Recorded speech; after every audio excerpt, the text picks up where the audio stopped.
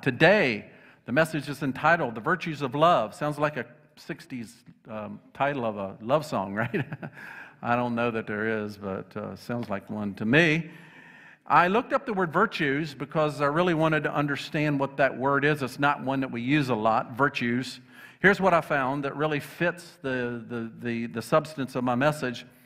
It reads, it's a behavior showing high moral standards. Virtues means a behavior showing high moral standards. And so we looked, last week we talked about the value of love and really looked at the fact that God is love, and we'll hit that a little bit today. And God shows himself by the actions he does. He calls that love. And last week was, again, just a great message of really looking at, do we value agape love like God is? I also, last week, mentioned that, I talked about 4 different loves in the Greek language that are identified as love. We in the English language only have one word for love, but the Greek has 4, and I kind of just casually mentioned that there were 7 words in Greek that were identified as love. And so I'd never really dug into those extra 3. I'd primarily concentrated on the 4. So I decided to dive in. I was like, I'm going to find out the other 3.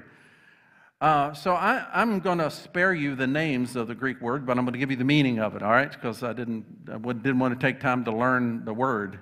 Again, I was focused on what it meant. So we start out here this morning, a summary of loves plus 3. And 1 John, we're going to get, just by way of saying, we're going to get to our text in 1 Corinthians 13, 4 through 7, but it's going to not be till point 3, all right? So don't get nervous. I didn't forget the text this morning. We're just going to get there for a while. But 1 John, again, talks a lot about love. And 1 John 4:16 reads, God is love. Whoever lives in love lives in God, and God in him. So as we look at these 4 basic loves that I mentioned last week, again, as a summary, I started out with Jesus, which is agape love. Then we talked about family love. We talked about friendship love and romance love. We're coming up here on February the 14th, where the world celebrates romance love. Those are the 4 that we concentrated on last week. And then, of course, we were highlighting agape love. But as I jumped into the added 3, I think you will probably agree that when we do these, we're actually conveying love, or think we are, so to speak, and the world certainly does. So the number 5, I guess we would say, is this is a love displayed by playful teasing or even flirting. You get that? Playful teasing someone or even flirting with someone is a Greek word that identifies a love. And obviously, we do that as Christians. I mean, I will pick on my wife, and she doesn't care for it too much until we get to vacation. And then she relaxes, and she starts picking on me. That's just kind of the way it works in our household. So we have this understanding, I'm teasing her and stuff. She's like, I'll get out of here. And then we go on vacation. She starts teasing me, and I have to adjust. No, I like it. I like, okay, now you're relaxed. We're having a great time. But we do, that's the way it is. It's kind of a playful, fun type of love. Poking at somebody and they're like, quit it. Well, we're actually showing that we love them by doing that, even though it may not be received that way. That's where really all the jokes come from about love. It really is in this section. For instance, what's the difference between marriage and a video game? They both start off fun and easy, then they get a little harder, and they get real hard, and you win in the end, and everybody's shocked. The most dangerous sport, here we are on Super Bowl day, the most dangerous sport in the world is for a husband to disagree with his wife. Wives, the best way you get to your husband to do something is to suggest he's too old to do it. At every social gathering, there are 2 kinds of people, those who want to go home and those who don't. The trouble is they're usually married to each other. When your spouse gets a little upset, just remember this. Just speak real calmly and say, calm down, and that's a sure way to get them more upset. All right, so teasing, fun, loving, that's a way of displaying love. The next one is a duty or an obligation. You're just going to make it work regardless. That is a form of love. This is not necessarily a fun way to love, but it is a commitment. It's, I don't have any emotion anymore, but I'm just going to plow through. I'm going to persevere, even though my heart's not in it, my emotions are not in it. It's just, I'm just going to keep on going. And that is a form of love as well. It's like the day when the husband stood before his wife. You've probably heard this one, and he said, "I love you," that day, and then he never said it since. And about 30 years went by, and she said, "Aren't you going to tell me you love me?" And he said, "Well, I told you once on that day. If anything changed, I'll let you know." I would call that a duty kind of love. That's not necessarily fun to be around. Then the last one is one that is really we're bombarded with in the world, and this is a self-centered, egotistical, narcissistic love. Yeah, really. It is a form of love. It's displayed in the world constantly. It's what we oftentimes get exposed to in the movies or stories that we see. It's this love that's centered on my feelings and my needs and my wants and just, all that you can cram into that. It's really a very low-level, bottom-feeder kind of love, and it doesn't really go anywhere, and the only person that enjoys that kind of love is the person that's inviting it. And nobody else wants to be around an individual like that. So I wanted to add those three other forms of love so you get the total picture of the 7 different ways to love. But obviously today we're focused on agape love and that which we get from Christ, and to understand how when we have agape love, that feeds into all the other loves. And it changes the motivation and reason why we love in that way when we have agape love from God in our hearts, in our lives, and then we're displaying that to others. So number 2, I want to define agape love. This is a tall order because it's really defining God. How do you do that? Well, everything we come up with is usually inadequate. But I wanted to just again highlight another verse out of 1 John. This is chapter 4, 10 and 11. This is love, not that we loved God, but He loved us and sent His Son as an atoning sacrifice for our sins. Dear friends, since God so loved us, we ought to love one another. Now, really embedded in these 2 verses, we really have 4 things that we can learn about agape love that I think are helpful to describe it. The first one is that agape is not just what God does, it's also who He is. I want you to understand that. It's not just what He does, but it's also who He is. In other words, it's His essence, not just His attribute. He's fine with saying that He's love. If you want to describe God to somebody, it's okay with Him to say, you can say God is love. I'm good with that. In fact, I read earlier verse. I started out on point number 1. God is love. And so we find out here that God is, it's who He is, not just what He does. And so therefore, as we get agape love active in our life, then it's going to be who we are, not just what we do. They are a loving person, not just that they did something for me that was loving. And that comes into our life as well. It becomes who we are as individuals and collective bodies. We love people, not just, again, what we do. The second aspect of defining agape love is that it's both unconditional and conditional. It's both unconditional and conditional. Now, when people talk about God's love, they think that it's unconditional. In other words, they can experience all of what God has for them just by believing that God is love. And that's not true. But the unconditional aspect of God's love is that every human being that is alive today can receive God's love in their heart. You don't have to, earn something or gain something or be righteous to get it or be evil so that you turn. None of those things qualify. It's just receiving God's love. And that's unconditional. Everybody can have it. Everybody can receive it. That's the unconditional part of God's love. Now, if you want to experience what really God has to offer, like the favor He offers and the ability to walk through difficult situations and be happy and to overcome certain things in our lives, we do that with His unconditional love, but it's because we've received Jesus. That's the conditional part. If you want the unconditional part of God's love, it's available for all. But if you want to receive it into your life and experience it, then you have to receive Jesus. That's the conditional part of God's love. You don't get it unless you receive Jesus. And when you receive Jesus into your life, then you have access to this unconditional agape love. It's available for all, but not all receive it. But those that do then begin to experience this unconditional love. That's the way it works. And sometimes that's confusing for people because they just think that God's handing out everything to everybody. Yeah, it's available, but it's not received until you receive Jesus. The third aspect about defining agape love is that God, once He reaches us and we receive it, then we reciprocate. So we receive it, and He reaches out to us, we receive it, and then we reciprocate to others. We love God and we love others. That's the way it works when love comes into our life. I read the verse earlier. Let me read it again. It says that this is love, not that we love God. So we didn't take the first step. He did.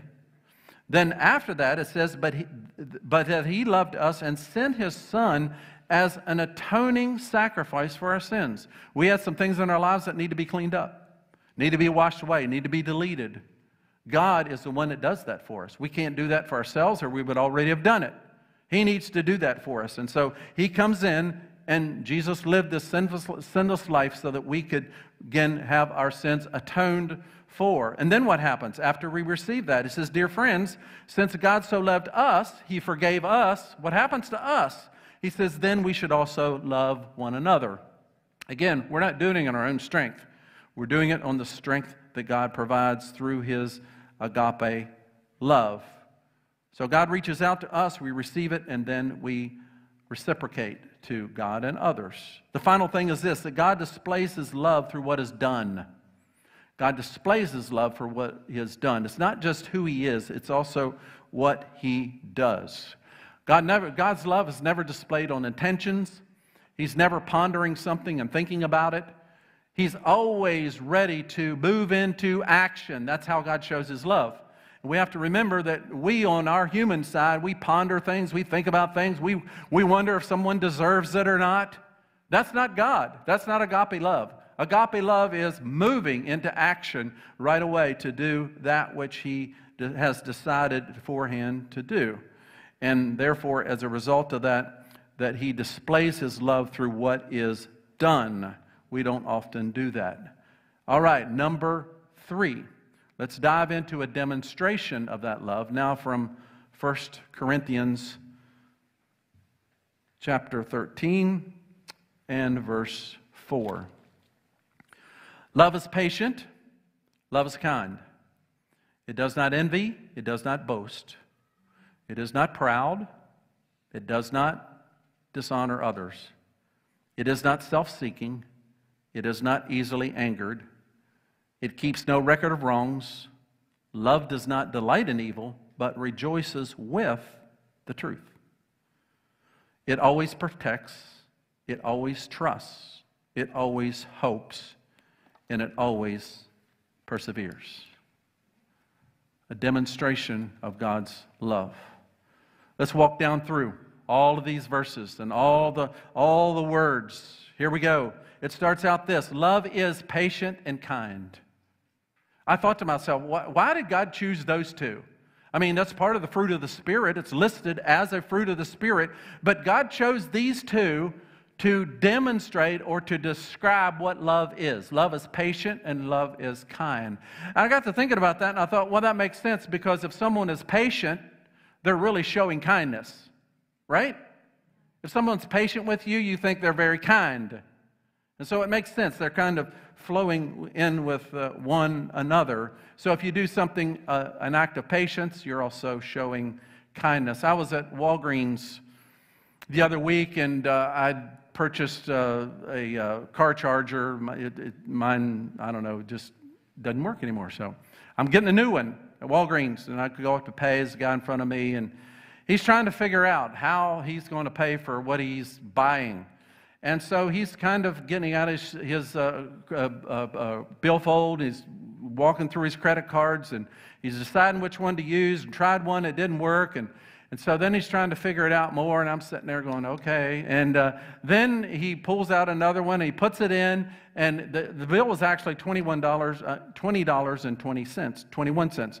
And he puts that in, and that didn't work. Pulls out another, and said, oh, wait a minute. So he pulls out a $20 bill to then pay for it, but then he says, well, then I'll put the 21 cents on my debit card. And he tries that, and that doesn't work. So now he's frustrated. The clerk's embarrassed. He's embarrassed. I'm like, pulled him out. I said, I have $1 here. I can give you here. Let's take care of this. Well, you would have thought I opened up a treasure box right there. I mean, I got a God bless you out of that. The guy just turned around and said, God bless you. And I'm like, I'll take that. And the clerk was so appreciative. She was like, oh, that was just a wonderful thing that you did. I just wanted to get through the line, you know. But I did want to show some kindness as well. But, you know, we do things like that. It was just one of those moments you realized. But the thing that I realized out of that moment is one simple act that's out of the ordinary, suddenly the whole atmosphere changes where you're at. And it doesn't take much. I mean, it cost me 21 cents.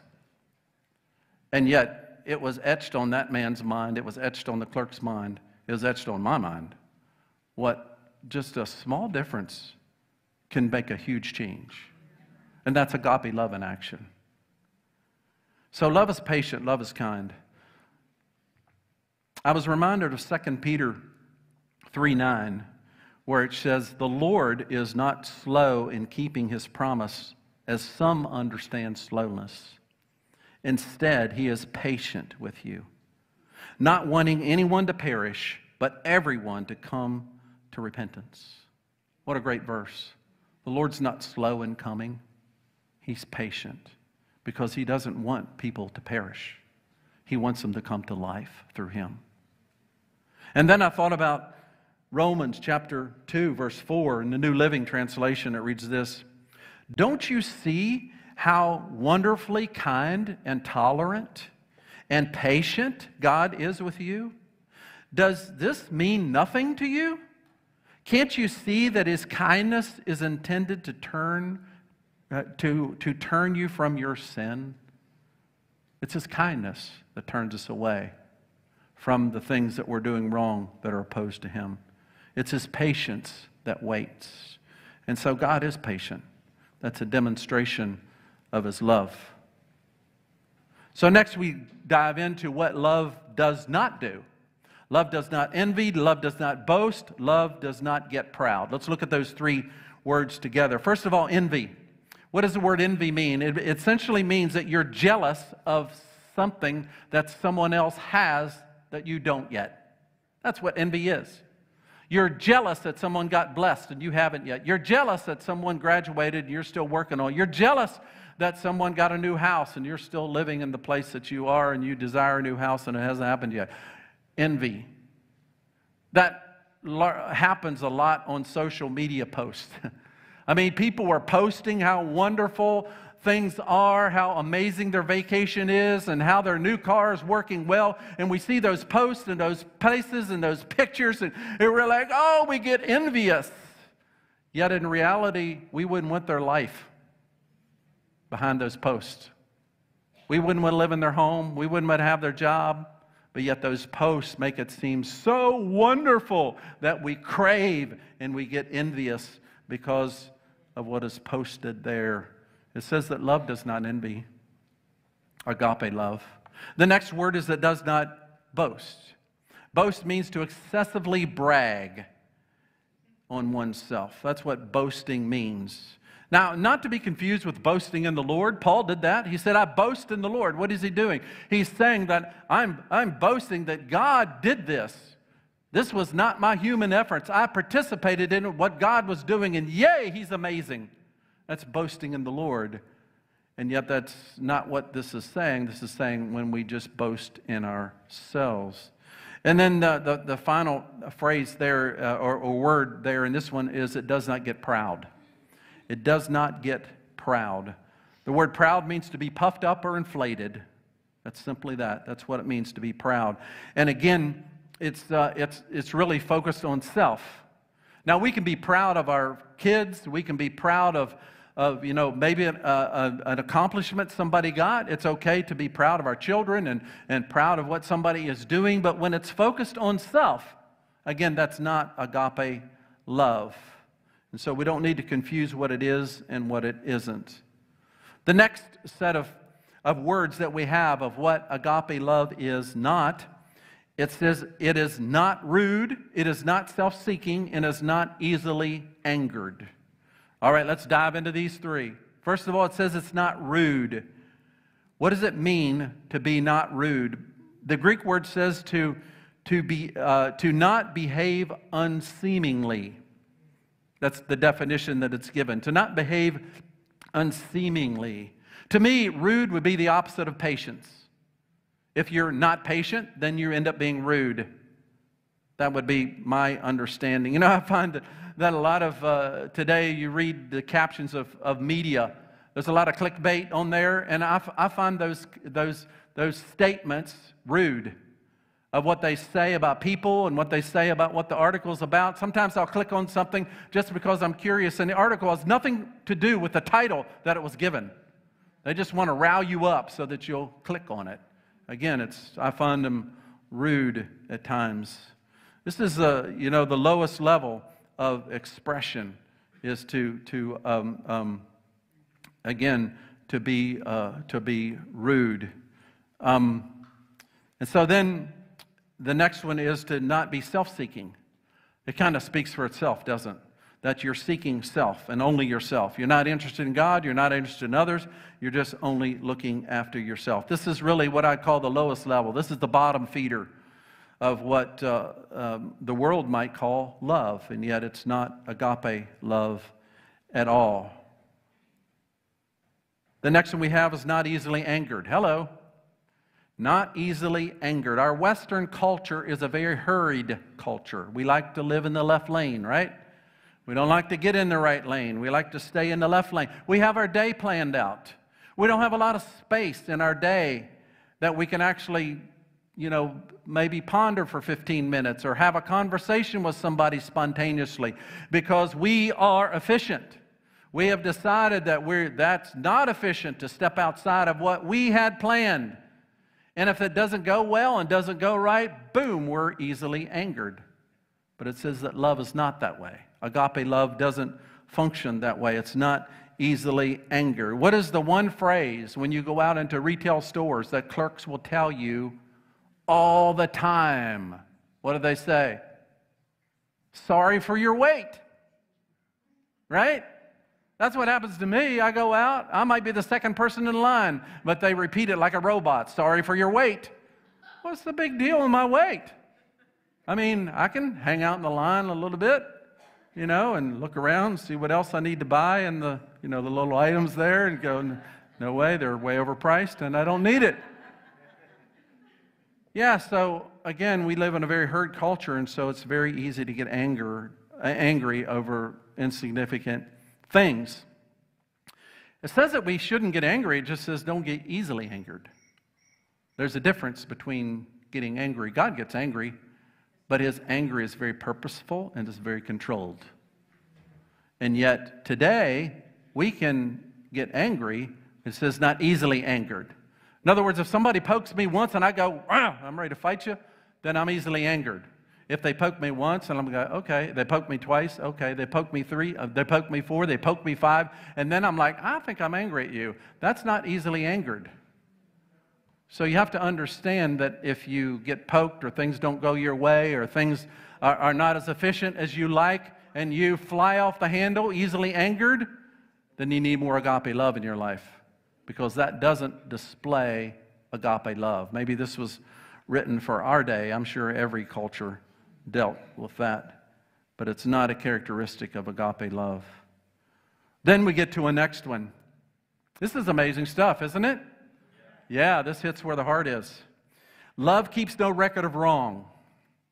The literal translation of this would be, love does not think about evil done. Love does not think about evil done. So Why doesn't it? Because we forgive. That's why. And true forgiveness is when you forgive somebody, you actually hit the delete button, and that is gone into the abyss, never to be picked up again. And yet, in long-term relationships, including marriages, oftentimes we may forgive our spouse for things done, and yet when something happens again that either is the same or mirrors something that happened before, instead of just isolating and dealing with this one, we go back and we bring all the others that we had forgiven and we make them current again. Hello, you're starting to whisper now. Instead of realizing, wait a minute, I kept no record of wrong. I hit the delete button on all of those. Why am I bringing them back? Agape love is, no, they were deleted. Now deal with this one in front of you. This one's new and fresh. Deal with that one. But don't bring up those that happened years and years and years ago. This hasn't happened to one and I recently, but it's probably out of 4 or 5 years ago, we were in this one. It was like everything was being brought back. And we'd stop each other and go, whoa, wait a minute. When was the last time I did that? I can't remember. Well, then don't bring it up if you can't remember. Yeah. So agape love doesn't keep a record of wrong. It forgives, the delete button. New things happen. Yes, agree. You forgive those as well. And then you keep on walking forward. I'm not saying that people continue in an abusive situation, and sometimes we have to identify what abuse is today. It's way out of whack. Some's legitimate and some is not. But I am saying that we should not, agape love functions is we don't keep a record of wrong. The next phrase is this: love does not delight in evil, but rejoices with the truth. That's significant because the world is making up their own truth. This is my truth, this is your truth. You can have your truth. This is my truth. This is a truth. That's not what the Word of God says. It says the truth. That we actually rejoice with the truth. In other words, it's outside of us and comes into us. And we recognize that it's God's truth living in us. It's not something we made up on our own or decided for ourselves. But it's something that God has brought into our lives, and it's the truth. It says that love does not delight in evil, but rejoices with the truth. And that's a tough thing to say, because sometimes even in we make decisions about what's true or not over a 30-second announcement or over a 3-minute interview. And we make a decision about what's truth or not over that short period of soundbite. In reality, there's way more to the story than just that 3 minutes or that 30 seconds or that whatever it was. There's way more, and we have to dig out and decide what the truth is and what it's not. The interesting thing is that today, when Christians stand up for the truth that's in the Word of God, it's considered hate speech. So what do we do with that one? Well, Jesus spoke to it. He said, if they hate you, remember this, they hated me first. Okay? Keep that in perspective. And then agape love doesn't even give us an out. It says to love your enemies. Wow. That's tough. But that's how agape love functions. Love your enemies. Before I leave this section, I want to just kind of lay out for you the opposite. There was a lot of negative. Agape love is not, it's not this, it's not that, it's not that. So what is the flip side of that? Here's what I found. The opposite of envy is generosity. The opposite of boasting is sober judgment. The opposite of proud is humble. The opposite of rude is polite. The opposite of self-seeking is the other person's welfare. The opposite of easily angered is calm. The opposite of no record of wrongs is total forgiveness. And finally, the opposite of delighting in evil is rejoicing with the truth. There's the opposite of that which says agape love is not. Now we get to the final, verse 7, where it talks about 4 words that love is, agape love is. It says that love always protects, it always trusts, it always hopes, and it always perseveres. The literal word there, translated always, is in all things, everything. So always is really a great word. It's really a great word, translation there. Now for you and I, always is not a great word. You know, when we're talking to somebody and we're working out a disagreement and that person says, you always or you never, it's, you know, hey, come on, our memories aren't that great. No, it's not always and never. That's the first flag that something's going wrong. But for God, He can't lie. So for Him, it is always given. Us, we're imperfect. We forget. We get caught up in the emotion of the moment. But God, He doesn't. He can't lie. So for Him, this is always true. And as our life is filled more with agape love, then these things will function in and through us towards others. Here's the first one. Love always protects. The word picture given there is a roof over our head. If you feel, you know, if it's raining out or snowing or hail coming down and you have a roof over your head, you feel protected. That's the word picture here of protects. Love protects. Puts a roof over our head. It covers us. The next one that it says there is that love always trusts. Love always trusts. Now, when you think about love trusting, this word is really interesting because as I dove into it, it means that you're always in faith. When you're trusting, that means you're in faith. So if you're in love, you're always in faith. You're never in doubt.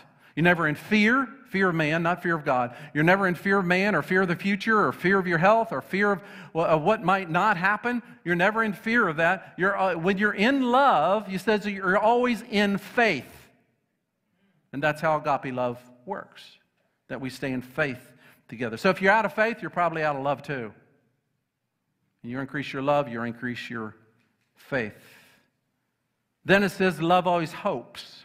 Hope really looks for the best. Isn't that what hope is? You want the best for a certain person, or you want the best for yourself, or you want this to turn out the best. That's hope. That's how hope operates. And so God says, that's how I think. That's my agape love coming to you. My love always hopes that the best is going to turn out for you. I am for you, not against you. That's how God thinks. And so, again, when agape love comes into our heart, then we begin to hope in the same way. We have an anticipation towards the future because we hope. And then the last one is love always perseveres. This means that we keep going regardless. We go to the end. Why? Not regardless, because God is with us. He's decided He's going to accompany us. And so therefore, He and I and you and together, we're going to keep going on this thing all the way in. We're going to persevere because we know that God is with us and we'll have the breakthrough and the victory eventually. And so we persevere all the way to the end. Now here's the big challenge for us today in regards to this message. When we look at the word virtues, that means showing high moral standards. We look at that today, we have to ask ourselves, what are we being faced with today in the world as believers and followers of Christ? The Apostle Paul wrote Timothy, his spiritual son, and this was the last letter before he stepped over to be on the other side with Jesus. In 2 Timothy chapter 2 was the last letter before Paul passed on to the other side. And he writes this to Timothy in chapter 4 of Timothy, chapter 3 of Timothy, verses 1 through 4. He says, mark this, there will be terrible times in the last days. People will be lovers of themselves, lovers of money, boastful, proud, abusive, disobedient to their parents, ungrateful, unholy, without love, lovers of pleasure rather than lovers of God. There's actually a whole lot more in those 4 verses. I just kind of summed it out for you. But it's not a pleasant environment to live in. Would you agree? But Paul says, Timothy, you're going to face a culture like this, Well, he could very well be speaking of our culture today, couldn't he? But he told Timothy, you're going to face this too. And so sometimes, there's nothing new under the sun. It's just the fact that this is the reality with the world. And so as we look at this, how do we then take that which is identified as agape love, and how do we begin living it in the world? And here's really the challenge that we are faced with. Because without agape love functioning in our lives, we're just into our best efforts. We're into what we understand because we're not being fed from God Himself. We're into how the culture accepts what is right and what is wrong and what is love and what is not. That's the level that we function in. And yet as followers of Christ, we realize, wait a minute, there's a higher level that we pull from and operate in that has much blessing beyond what the world is experiencing. However, today, we are being mandated by the world to accept what God states as sin. And that's a challenge today for us. Namely, I'm speaking of abortion, same-sex marriage, transgender, and diversity, equity, inclusion training that's being given to corporations and educational institutes all across America. It's been happening for a while. And all of those, if you look at why they're being done in the name of love. If you love, you will have an abortion because you can't take care of it. If you love, you can marry whoever you want to and it'll go well with you. If you love, you can decide what kind of gender that you want and go for that. If you love, then you really have to put down another race in order to build you up. It's all done in the world's eyes in the name of love. But is it agape love? No, it's not. It's not how God thinks. It's not who God is.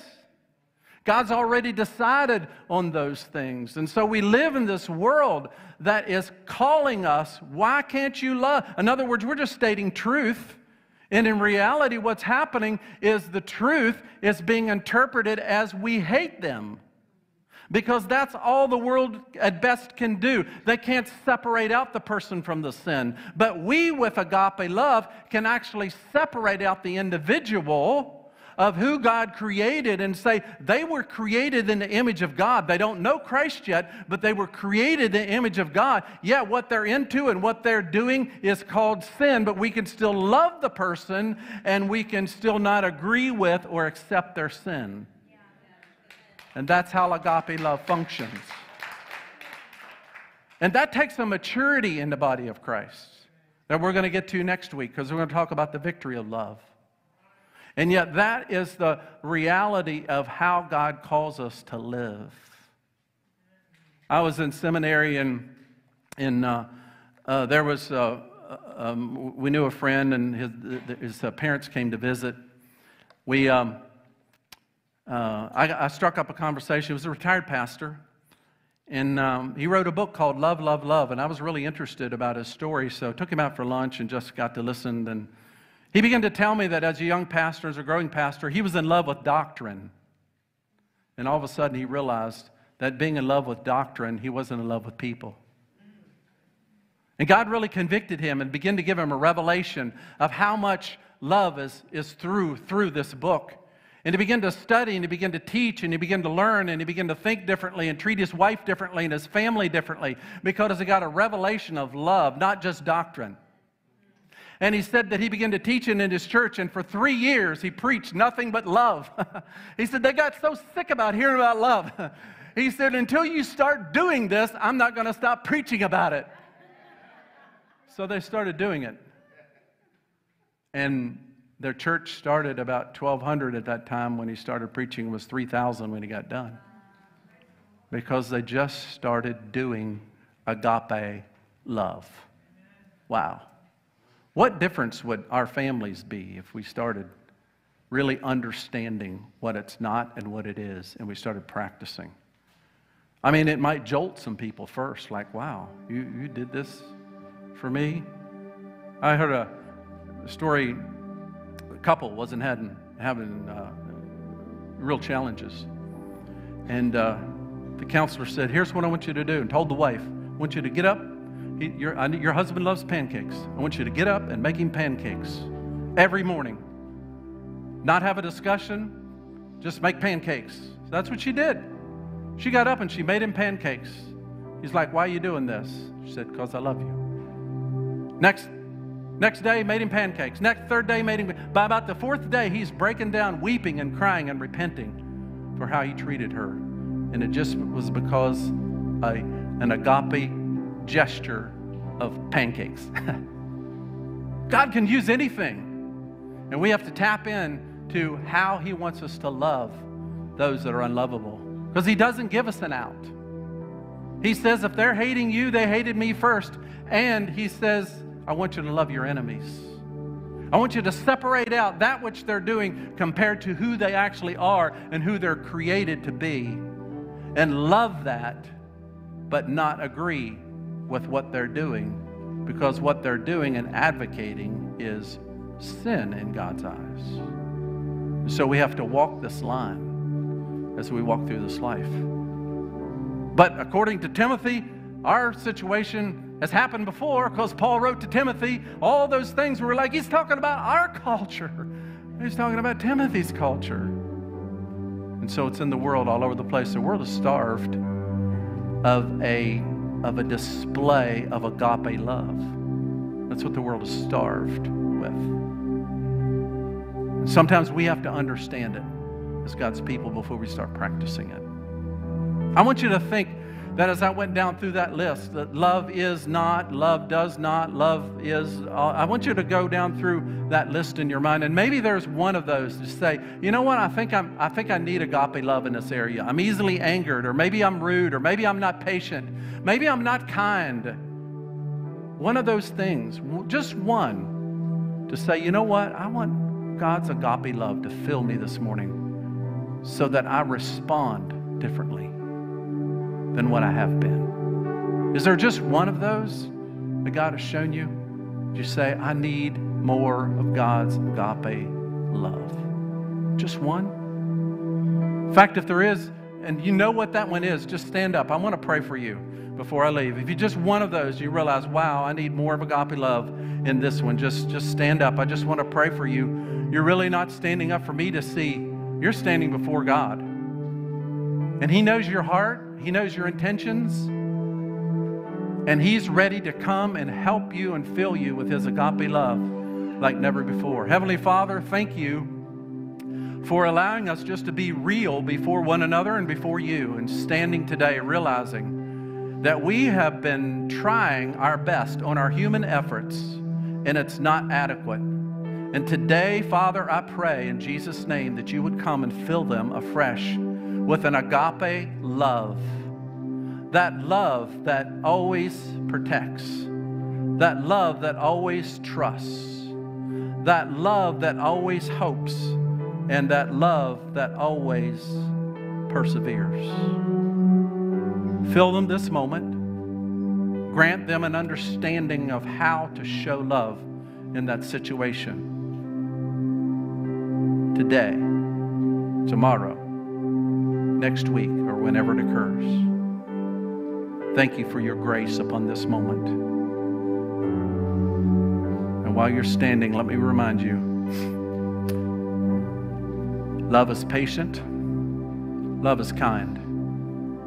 It does not envy, it does not boast, it is not proud, it is not rude, it is not self-seeking, it is not easily angered.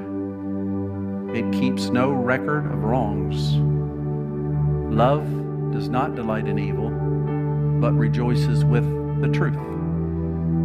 Love always protects, always trusts, always hopes, and always perseveres.